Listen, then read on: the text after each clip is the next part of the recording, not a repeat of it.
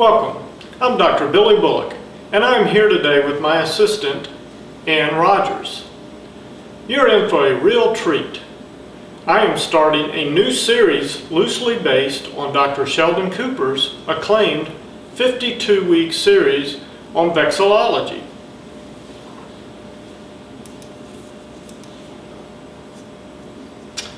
How many of you watched Big Bang Theory's series on vexillology? I'm sure many of you did. And vexillology is a cool word, isn't it, Ann? Yes, it is. That should be an industrial hygiene term. Oh well, sit back and be dazzled by this equally interesting topic of OELs. There are many different types of OELs. TLVs, PELs, RELs, wheels, and MACs. But Dr. B, what are OELs? Well, Ann, I'm glad you asked. They are the levels of exposure determined to be safe for workers to be exposed to for 8 hours a day, 5 days a week, 52 weeks a year for a work lifetime and not suffer any adverse health effect from that exposure. Who develops the OELs, Dr. B? The first OELs were developed by the American Conference of Governmental Industrial Hygienists, and they date back to the 30s. In fact, Ann, ACGH is celebrating their 75th anniversary this year. S-E-G-I-H-T-L-V, Sing it, Aretha. find out what it means to me. S-E-G-I-H-T-L-V, tell me how you protect me. Oh, TLV protect me. One of the first TLVs developed was for asbestos. Asbestos is a naturally occurring mineral. The photos on this slide are from a trip I took to the state of Alaska back in the 90s. The mineral serpentinite could be seen in the rock formations all around the area of Coal Creek Camp. There are many other areas in the United States and Canada that also have outcroppings of naturally occurring asbestos.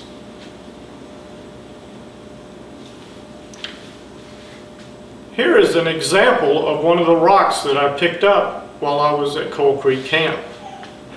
And some of the raw fibers can be seen in this sample. One of the first OELs that was developed came about from a study carried out by W.C. Dreesen.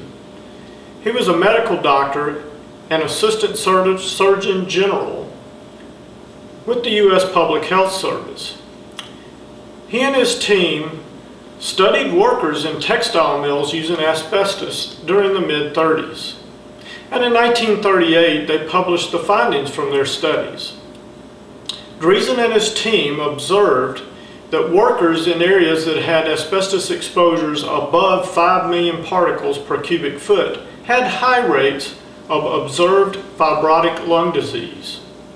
They also observed that there was an absence of disease in workers that had exposures less than 5 million particles per cubic foot.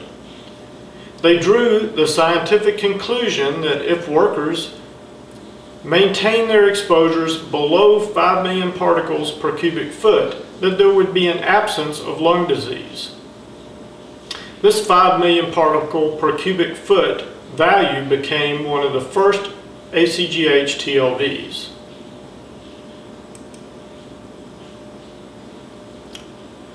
So these early OELs were based on workplace sampling and medical testing of the workers.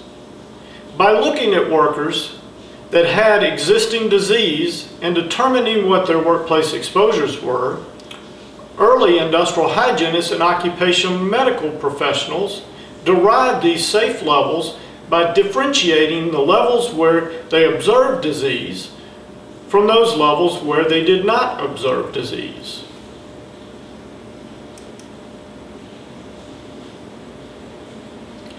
It's important to note that these early OELs were based on actual air monitoring data and examination of the workers that exhibited symptoms of disease.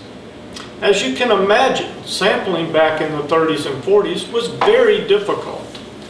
The technology did not exist to analyze for many materials, and the sampling devices were large and bulky, fully manual, hand crank pumps and impingers, such as the one that my assistant Ann is demonstrating.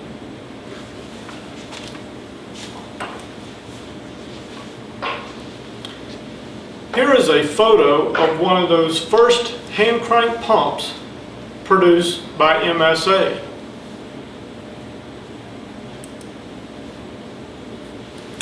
Later, we began relying on animal test data to establish the safe levels of exposures for workers.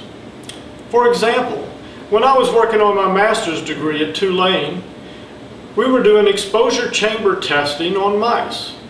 We would expose these mice to very high concentrations of asbestos and then study the lung tissue to see what diseases were observed. We noted from these studies that the macrophages in the lungs could digest or break down the chrysotile asbestos, whereas we did not observe this phenomena with amphibole type asbestos such as amosite. Using this data, the OEL setting organizations are able to develop safe levels of exposure for a greater number of chemicals.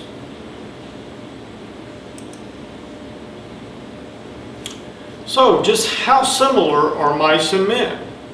Well, we just don't know for sure. Most of the animal studies expose these animals to unrealistically high levels of the agent during a short period of time. This heavy loading creates additional uncertainty around the data. As a result, we have to build in a lot of safety factors. The resultant OELs are usually very conservative.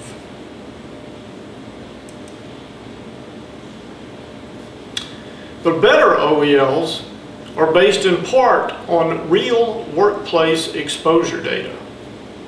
For some of these, they're related to emergency work, while others come from studies like the NIOSH health hazard evaluation for popcorn flavoring diacetyl. Popcorn, Dr. B? Oh, no thanks.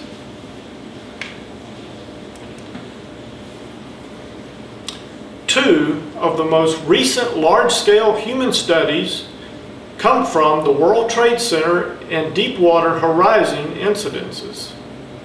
During these cleanup activities, tens of thousands of air samples were collected on the workers.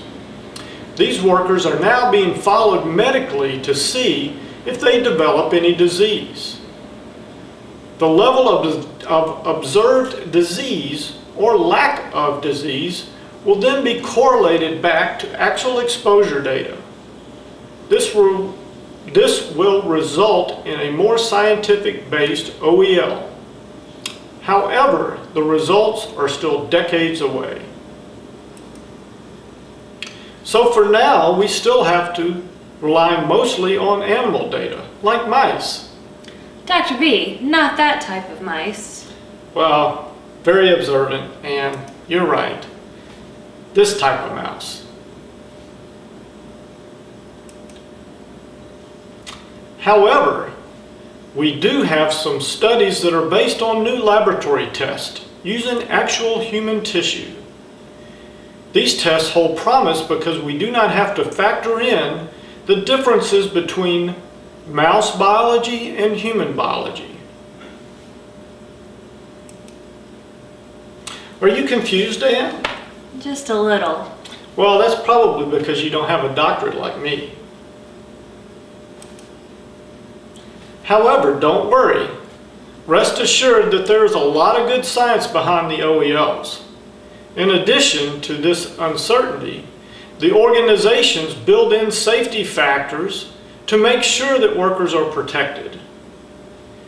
And in the case of ACGH's TLVs, they have 75 years of scientific history behind them.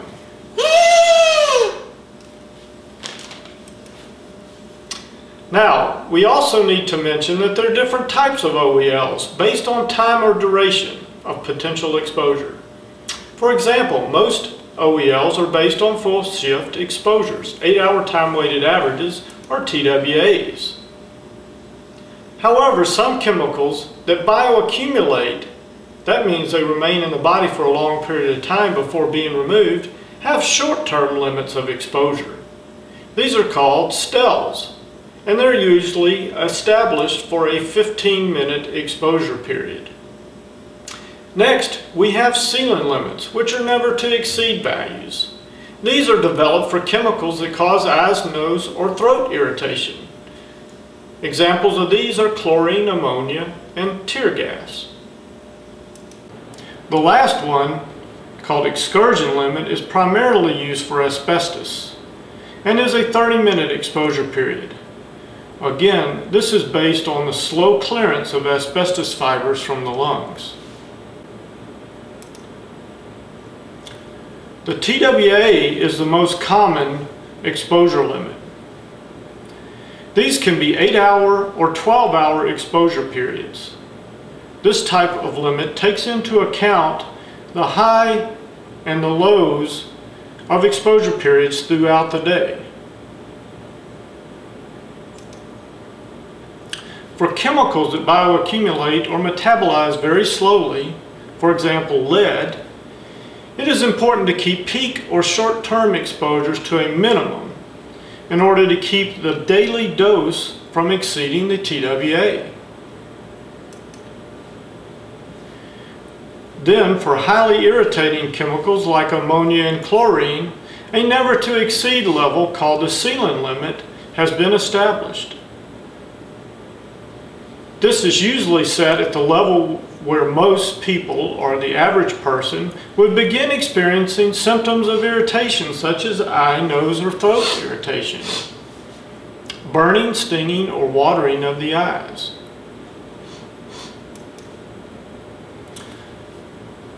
Well now, I just don't know why OSHA decided to introduce a new type of OEL in their asbestos standard. They could have established a 15-minute STEL, but maybe they just wanted to be different. There are some workers that may be able to tolerate higher exposures and not suffer any adverse health effect. However, the OELs are established for the average worker, not those supermen. Dr. B, what about us above average women? No, Anne, we have to focus on levels that protect the majority of the workers in the population. Okay, our time for this episode is coming to an end. I want to stress the point that if we keep worker exposures below the OELs, we will be providing them with a safe and healthy work environment. Now, sadly enough, we're out of time. However, I know you will look forward to next week's riveting episode on your cytochrome P450 system. You will learn how to safely exercise this system to keep it in shape and working at peak levels. Thank you, and tune in next week.